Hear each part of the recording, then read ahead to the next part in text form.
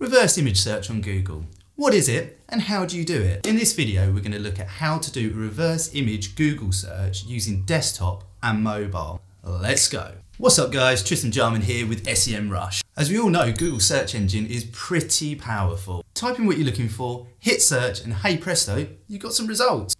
But hang on there, what if you wanted to search for an image? Why would you want to do that?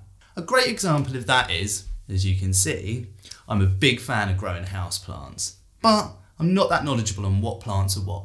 Obviously I can type in houseplants to Google, go searching on websites, find out what that picture is of that plant, is it the same as mine, and what's the name of that plant. Hey presto, I've got my answer. That's a lot of work and honestly, I can't be bothered. I just got bored.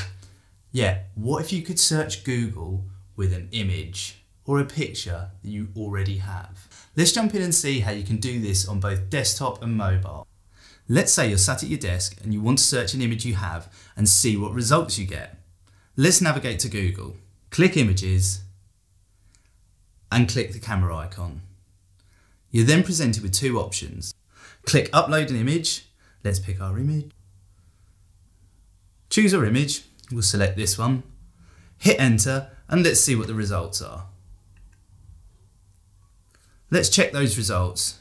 There we go. I now know this is a Swiss cheese plant. Pretty neat, hey? But what if you're not at your desk and only have a mobile to hand? No problemo. Grab your mobile, open up your browser, same as before, head to Google, click Images. Hang on, we don't have the camera icon.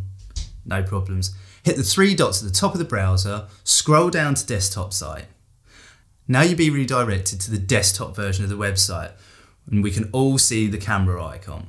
Similar to the desktop example we previously looked at, I'll upload the same image, hit enter and check the results. So from here I can take the picture, upload it to Google and get results within under a minute. Now that's cool. Reverse image search can be used for a number of reasons.